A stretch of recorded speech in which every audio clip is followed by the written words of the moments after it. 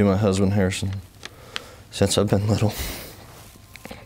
I always dreamt who my future husband would be, what his name was, what he looked like, where he'd be from. I'll never forget what one of my friends once told me.